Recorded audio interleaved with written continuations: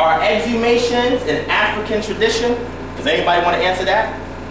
Do you think, traditionally speaking, from ancient cultures, that it was okay to go and dig up bodies? Why not? Why can't I go and dig up your great-great-grandfather? It disturbs the ancestors. Ah. Do you hear the Queen say that one more time, Queen? It disturbs the ancestors. It disturbs the ancestors. Now, if we was to go to, yeah, there you go.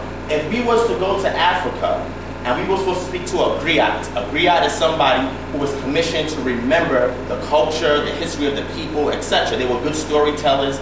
And we're going to see a video of an African griot that's interfacing with a white archaeologist that's coming to his community because he wants to get information on Mansa Musa. So he's speaking to this griot in this community. If you never heard of Mansa Musa, he was the one that was probably the richest man in Africa at one point in time, had all this gold, was making all these expeditions. Supposedly he sailed off the continent, nobody ever heard from him again. But now this white archaeologist, right, European archaeologist, is going to this country in West Africa and looking for evidence of his existence. Because if you look, there's no archaeological record of this guy's existence, just oral tradition. So I want you to watch this video, and after you watch this video of this griot, this local griot who's highly respected, watch how he interfaces with the European archaeologists, all right? Y'all ready? Y'all ready? Yes. Okay.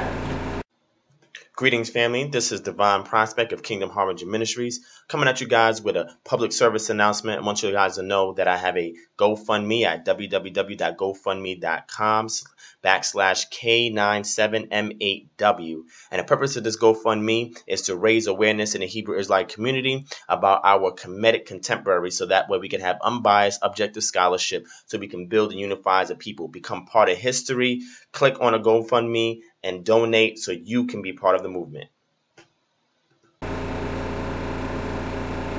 Narrow, overgrown path. The place I'm heading to is a little-known ruin called Fanfan. Boubacar has told me that it's very sacred and an important piece of the Malian Empire's history. Boubacar. Yes. Hunter. Hey, Sheikh. Bye, DJ. Welcome to Fanfan. What is Fanfan? Well, Fanfan is a place where they used to bring the princes to hide them and to educate them. So Kanka Musa himself may have spent time here. Who knows? Maybe he might have been in this room. Who knows? Right in here. Yes. Boubacar says that from the 13th century onwards, all the kings of the Malian Empire were trained here, including Kanka Musa. It's my first concrete link to the man himself. So this was a fort in a sense. Oh yes, it's a fortress. You see? Look at this wall here. We see the vestiges of, that archaeological structure. And then you had, layers of walls protecting this sanctuary. So has there been any archaeology done here then? Well, it's not in our culture really to dig out our past. The way we dig our history is different from the way you do it in the West. You dig sites, archaeologically speaking, you write documents, you write history down. Right. Here we don't do that. This won't tell you anything more than what I just said. But then if you want I've run into another taboo.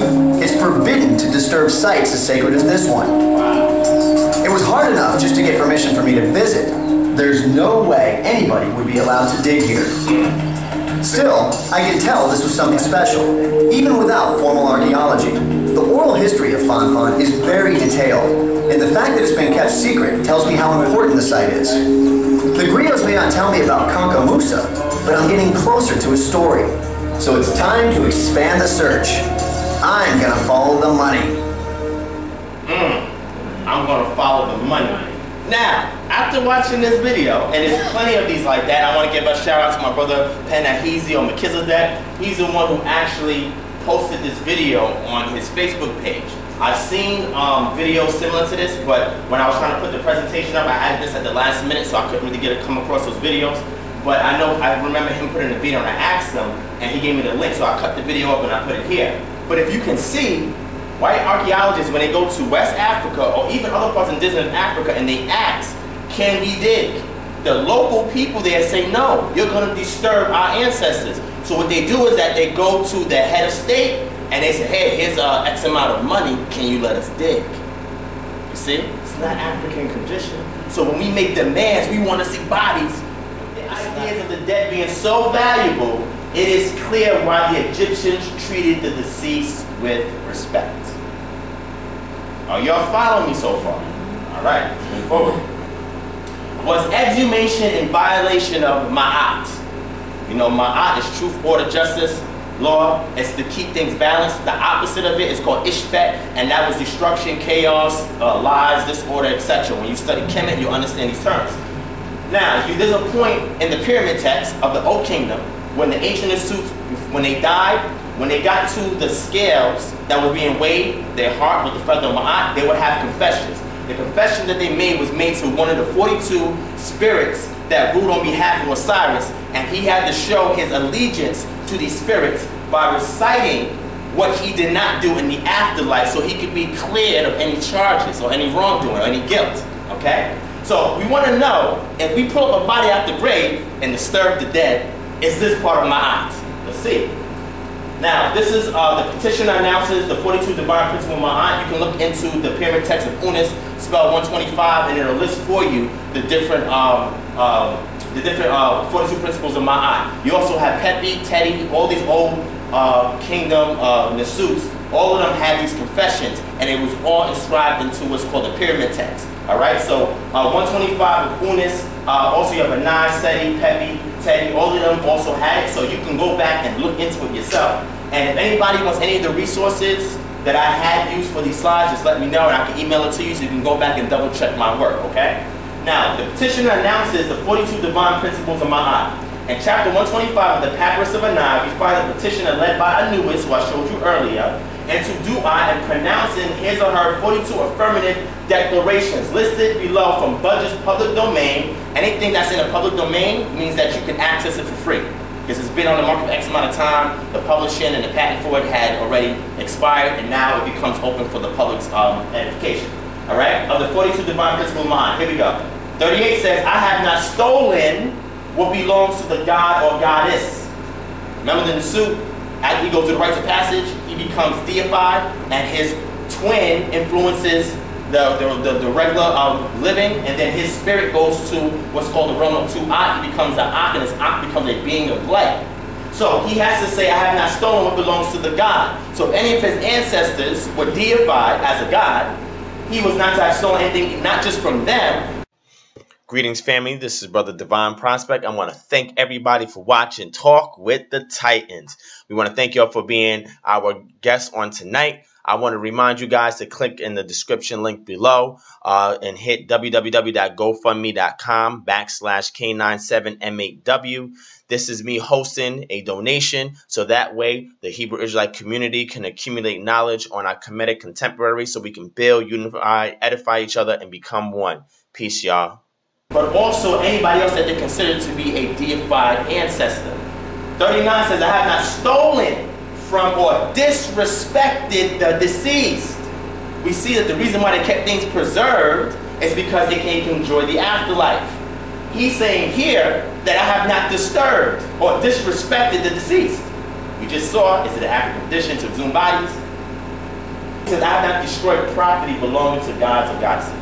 It says, after the petitioner's testimony containing the 42 affirmative declarations, the weighing of the con for truth, and the reading of the scales, it is said that the doer of Ma'at is administered Ma'at. If the petitioner is deemed by the goddess Ma'at to be in substantial compliance with the 42 laws of Ma'at, the petitioner passes from Du'at to the field of reeds, which is Arus, where Osir sits as the final gatekeeper. This is by Vanessa Cross, JD LLM. And again, you can just Google this or go to Budget's public domain and look at this in the Papyrus of Anai. There's a reason why I'm showing you guys this, but we're going to move forward and we're going to get more understanding of it. Now, the Nasuts of Kemet have precedence in biblical scripture to leave the tombs of patriarchs and prophets undisturbed. Is it in the Bible? Is it in Tanakh? Sure it is. 2 Kings 23:17 says, the king asks, what is that tombstone I see? The people of the city said, it marks the tomb of the man of God who came from Judah and pronounced against the altar of Bethel the very things you have done to it. And the king says, leave it alone. Don't let anyone disturb his bones. So they spared his bones and those of the prophet who had come from Samaria. In the text itself, it gives you a precedence that if somebody is revered as a prophet, you do not touch their grave.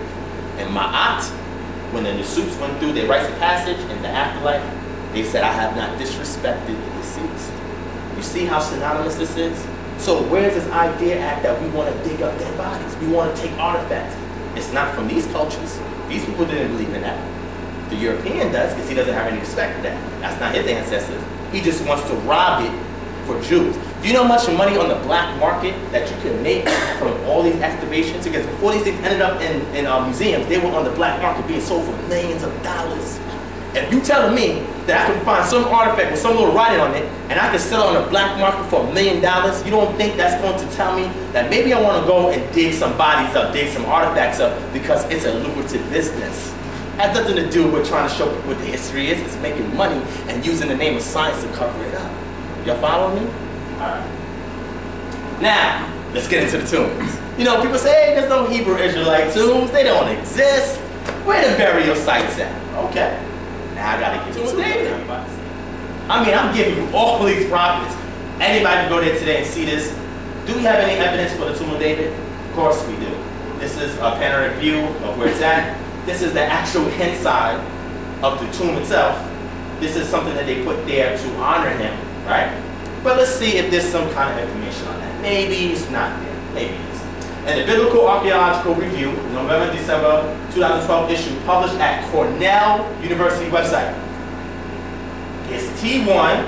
This is the designation for a burial site, just like you have KV 45, 62, 63 for the Valley of the Kings in ancient Kemet. You have T1 is the designation for the tombs in ancient Israel. 100 years ago, Raymond Whale excavated this site in the city of David and believed it to be the Judite king's tomb. Was he right? It's an article written by Jeffrey R. Zorn. 1 Kings 2:10 says, then David rested with his ancestors and was buried in the city of David. So this article is investigating, is T1 David's tomb? Let's see. Right? A little bit of reading, but I'm going to read it. According to the Book of Kings, most of David's immediate successors down through Ahaz were also buried in the city of David. The city of David is 12 acres, is well established as the earliest settlement of Jerusalem and the extent of the city in David's time down through the next 250 years. It is a relatively small ridge south of today's Temple Mount. The city location was determined by the Gihon Spring, Jerusalem's only source of fresh water. The Gihon Spring also marks the commemoration of a remarkable 1,750-foot tunnel known as Hezekiah's Tunnel, which the Bible references and is still there today. It says that still carries the water of the spring to the other side of the city, where it emptied into the Shiloh pool. How the two teams of tunnelers working from either end managed to meet is still somewhat of a mystery. An even greater mystery is the winding course of the tunnel. If it had been cut in a straight line from the spring to the pool, it would have been 2/3 as long. One of the mysteries is the connection, and the connection is the strange semicircular loop and the southern half of the tunnel. Why the tunnel is making a seemingly unnecessary loop? In 1887, the famous French diplomat, Jerusalem savant and explorer Charles Clermont Ganneau suggested that this loop was an effort by the tunnelers to avoid an inadvertent disturbance of the burial grounds of the Davidic kings above the tunnel. I suggest everybody read this article. This is a great in-depth article. I'll just give you snippets of it, but it gives you in-depth everything that they did to excavate this tomb. And making this suggestion, Clermont Ganneau relied not only on general biblical descriptions placing a royal necropolis in the city of David, but also more specific references in the book of Nehemiah. When Nehemiah returned from the Babylonian exile in the middle of the 5th century BCE, he rebuilt or repaired the walls of Jerusalem with various teams of workers. It is possible from the text to follow roughly the progress of the rebuilding of the wall. At one point, a team is assigned to repair the fountain gate or spring gates. This is presumably the gate by which the Gihon Spring is located. It says the team also rebuilt the wall located near the pool of the king's garden, which is south of the Gihon Spring and adjacent to the graves or tombs of David as far as the artificial pool. Nehemiah 3:16. From the context of the passage, it is clear that the royal necropolis was located at the southern end of the city, possibly within the southern loop of Hezekiah's tunnel. To test Clermont Ganneau's hypothesis, an archaeological excavation of the area was mounted in the early 20th century, funded by Baron Edmond de Rothschild and directed by the renowned French Egyptologist Raymond Whale. The only tombs Whale described with any specificity, indeed described at all, in his published reports are those he labeled T1 and T2, and there was also one called T3. So these are 3 tombs that they found. They are clearly the most prominent as well as the most interesting of his tombs that he discovered. Are T1 and T2 part of the royal necropolis, perhaps one of them the tomb of King David himself? Let's take a closer look. Why should we expect 10th and 9th century BCE tombs to look like tombs from the latter part of the 8th century and later? Instead of looking for comparisons at the end of the Iron Age, when the kingdom of Judah had reached its full maturity, we should more sensibly look for parallels with the elite royal burials from the beginning of the Iron Age, 12th century BCE, and the end of the preceding Bronze Age. It says here, the most striking feature of these early royal tombs and elite tombs is their relative simplicity.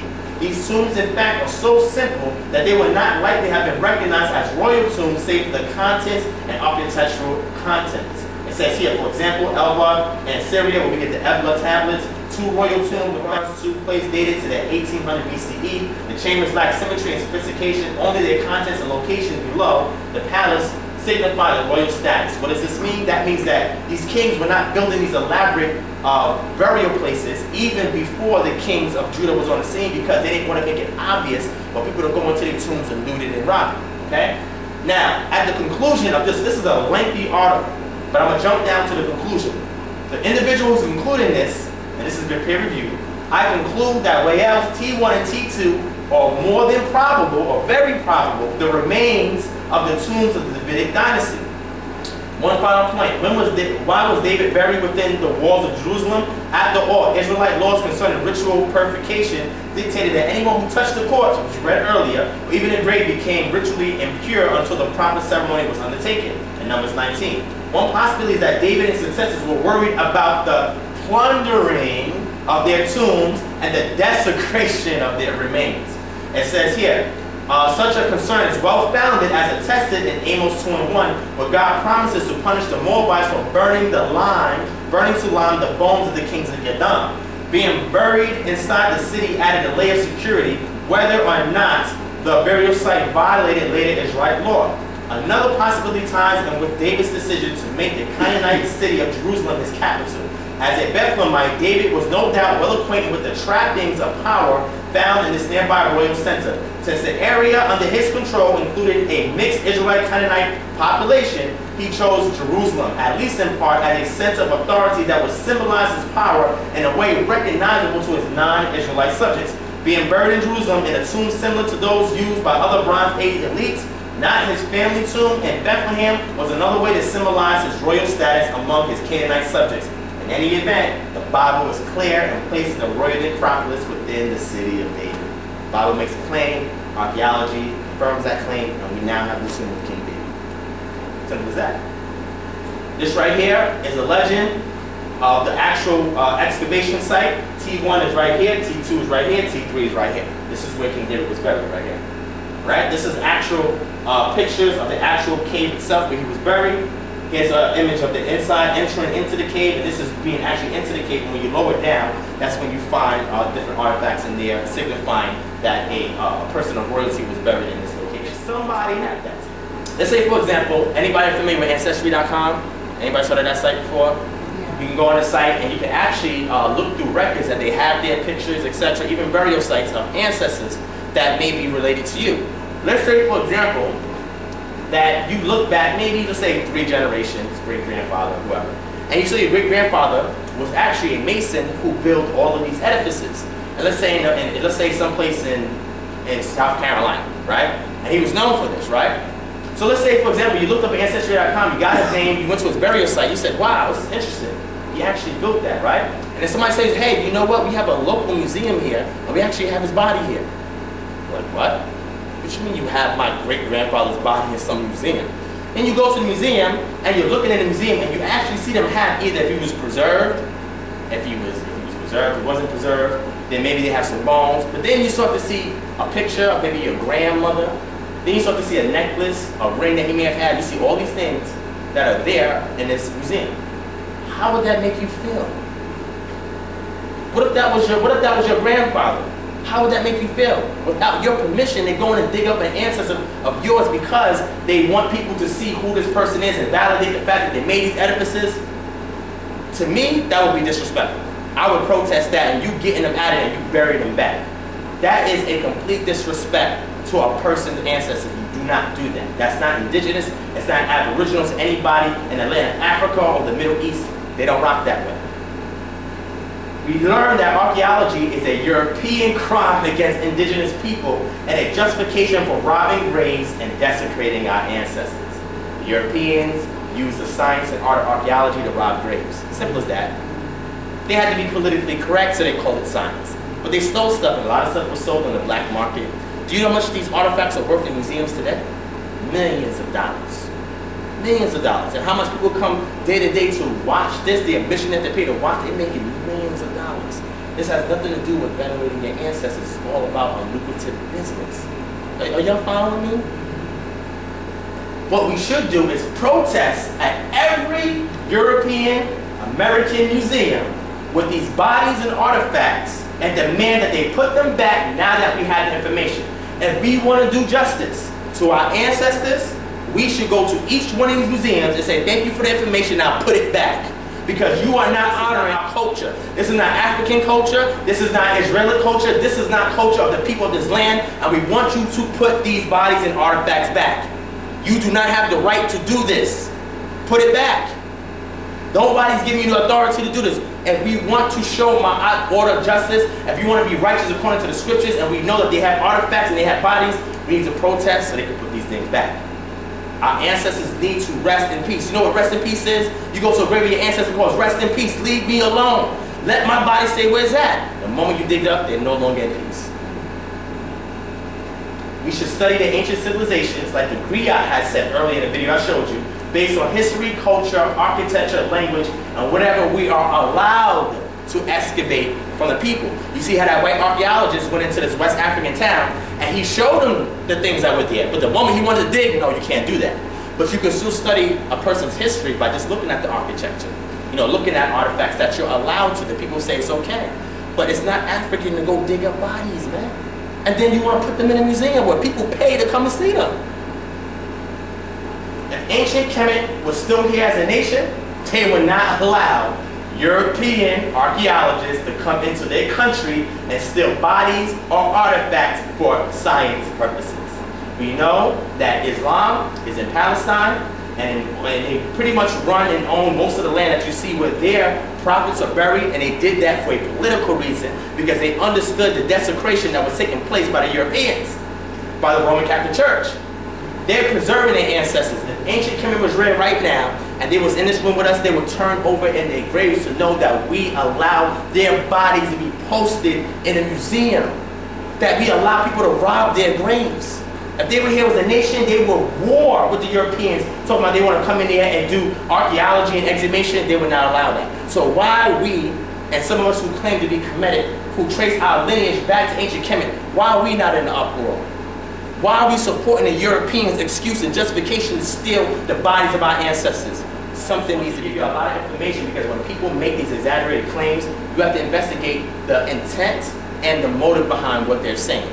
So and I'm looking in the camera and I'm telling all my brothers that are in the Kemetic community, the people that is telling us that we need to go and get bodies, and where's the body, I want to go see it in the museum and I want to get the artifacts, that's not African. And we should protest that they take these bodies and artifacts and put it back so our ancestors can rest in peace.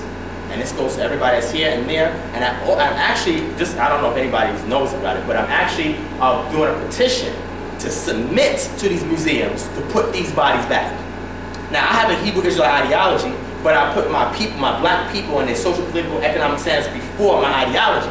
But here's me being a Hebrew Israelite brother who is in a process of creating a petition to get the bodies of Kemetic ancestors out to museums. Who's going to side with me? And if they find any bodies of Hebrew Israelites or bones, like the two that I just showed you, a petition is going in to put it back.